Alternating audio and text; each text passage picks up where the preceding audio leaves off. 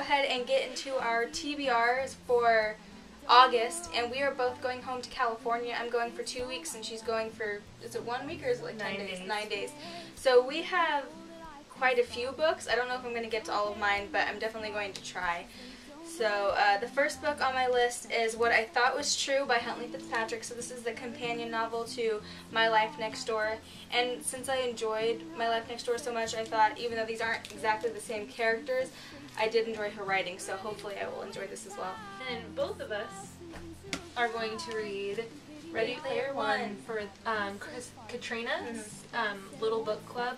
This is the one that I voted for this one. I know you voted for Mr. Penumbra's. But I'm still excited. I've had this book for a really long time. So. And I don't. I got it from the library though, and we're going to read this. It's supposed to be really good. It's a little daunting. The print is a lot smaller than I thought it was going to be, but hopefully it'll go by really quickly. I think I'm going to try to read this on the plane actually, just to get into it. So looking forward to this one. I guess I will go next because I think I have quite a few more books. Yeah. Because I chose a few graphic novels. I've heard a lot, especially during the booktubeathon, about the Saga series. So I got the first one, and I'm going to attempt that, but the first page is her giving birth. So we'll see how this goes. Makes her a little squeamish, I'm sure. And the other one, I wanted to read this during the booktubeathon, but I just never picked it up. We were still finishing up school and all that. So it's Same Difference by Derek Kurt Kim. And I actually don't know what it's about. Somebody had mentioned it in the video, that's why I bought it. I think it was actually Priscilla. Okay. But it's another graphic novel, so that'll be relatively quick. The next one I got, I'm trying to kind of at least a little bit branch out, so I've got Ready Player One for my adult, and I wanted to pick one middle grade book, so I picked The Book of Lost Things by John Connolly. And I know this is a middle grade book, but it's a little darker than most middle grade books. I think it's kind of got a similar premise to Patrick Ness's A Monster Calls.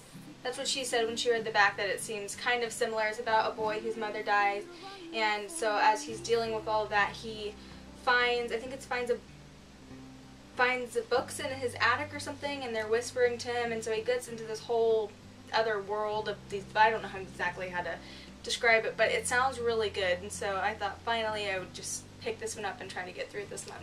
I also picked out a middle grade book that we saw at Barnes & Noble when we were just messing around, and it's Flora and Ulysses, and it's, like I said, it's a middle grade book, and but it won the Newbery Prize? Award, and it's about a girl and a squirrel. And I started reading this actually already, and the squirrel survived a vacuum attack, so it's a resilient squirrel. And the next one I just bought recently, and that's The Edge of Never by J.A. Redmirsky. And, who is it? Sasha, what is a book? Tupia? I don't know how to pronounce her username, but I'll put it in the video. But her name's Sasha. I'm sure you all know she's got plenty of subscribers. But this is a new adult book that she recommended, and I'd never even heard of it before, and it sounds really good. It's just about a girl who, she's 20 years old, and she thought she knew where life was going, and then she decided, you know what, I'm going to just pick up my stuff, and I'm going to drive across country, I think. Or she doesn't drive, she gets on a Greyhound, but then she meets somebody named Andrew, and then they have their whole adventure together. But I heard it's really, really good. It's kind of like a coming-of-age story in a way, so that sounds really good. I have a couple of contemporary books that I'm going to get to this month. So I have Biggest Flirts by Jennifer Eccles. I've been in the mood for contemporary, and this is really cute, and I enjoyed Such a Rush by her, and I really enjoy her writing, so this might be a cute, quick read. Where Things Come Back by John Corey Whaley. And I love the cover of that book. And this has been on my shelf for a very long time, and I would like to get to it this month. And then there's another book that we were just browsing Barnes & Noble, and it's just got an interesting concept. It's called My Life with the Walter Boys, and it's about a girl who is put into foster care with a family with... Is it 12? Yeah, 12 boys. Wow. Yeah, so 12 sons. Okay, 11, but Parker acts like a boy. So, it should be interesting, and it's a concept that's kind of different. It's, you know, not based around love. Maybe there is love, who knows. But I liked the cover, and it caught me, and it sounds interesting also. Really, so hopefully those will be my quick contemporary reads while I'm at home. And the next book I'm going to do is actually a book she read in July, and that is Firecracker by David Iserson. Again, it's by the writer for New Girl and SNL, and I recently just started watching New Girl and watched the first 2 seasons. Hilarious. It's so good. I'm sure everybody knows this. We're like way late on that bandwagon, but it's so good, and I know that she thought it was hilarious, so I'm really looking forward to reading this. And I'm actually also reading right now, it doesn't have its dust jacket on, This Is What Happy Looks Like by Jennifer E. Smith. I read The Statistical Probability of Love at First Sight a couple months ago. A few months ago, yeah. I don't know. But I enjoyed it. It's the epitome of a fluffy contemporary. It's fluffier than Sarah Dessen. But I enjoy it. It's, you know, perfect for, you know, being out of school summer read. And it's about a girl who got an accidental email from a boy on the other side of the country, and he turns out to be somebody famous, and they just met in real life, so we'll see where that goes. But I'm liking it so far. I like her writing. Another book that I got is kind of takes a little bit of a different turn, and that is Prisoner of Night and Fog by Anne Blankman. And this follows Adolf Hitler's niece during World War II. Basically, she is, what is her name? Gretchen. Gretchen is Adolf Hitler's niece, and she's like his favorite, so she always obeys him and all that kind of stuff. And then she finds out a secret from a Jewish reporter named Daniel about her father who had passed away in the war. And so now she has to kind of reevaluate everything that she has been taught about her uncle and what's going on and her beliefs. And it's kind of, I'm sure there's romance thrown in there with Daniel, but it sounds really, really good, and I have this weird fascination with World War II, so I'm really looking forward to this. Plus, I love this cover. I just think it's really beautiful. My TBR takes a bit of a darker twist also.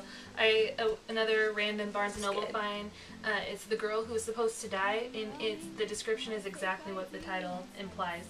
She was kidnapped, she wakes up, she doesn't know who she is, where she is, or why she's there, but she knows that people are trying to kill her, and she needs to get away. So that should be quick, suspenseful, and exciting. And then In the End by Demetria Lunetta. It's the second book to In the After, and I read that when it first came out. A long time ago. Yeah, so I actually need to probably like skim it or, you know, read a summary of it again. It's been a while.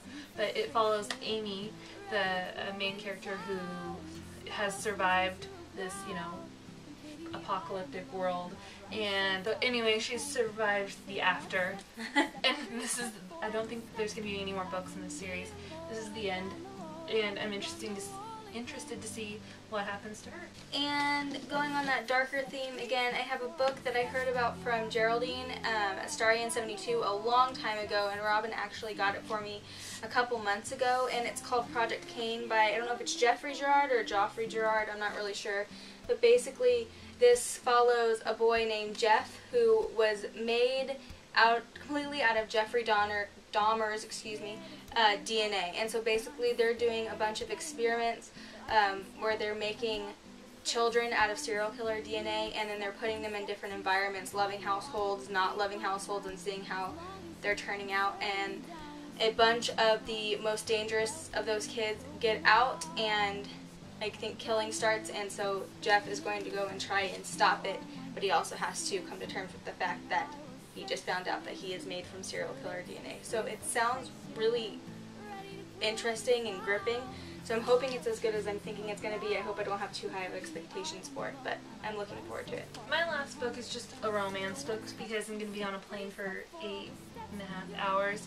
So I'm going to read the first book in the Fool's Gold romance series by Susan Mallory.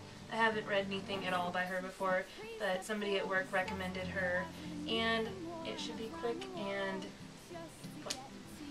And we also have one other book that we're both planning on reading this month, and if you can't guess, it is Isla and the Happily Ever After by Stephanie Perkins. We obviously don't have it yet because it doesn't come out until the 14th, but we both made sure that those books were going to be delivered to our parents' house back in California so we could read them while we were on vacation, and we are both So looking excited forward to that because we both love Anna and Lola. So the covers are going to be different though.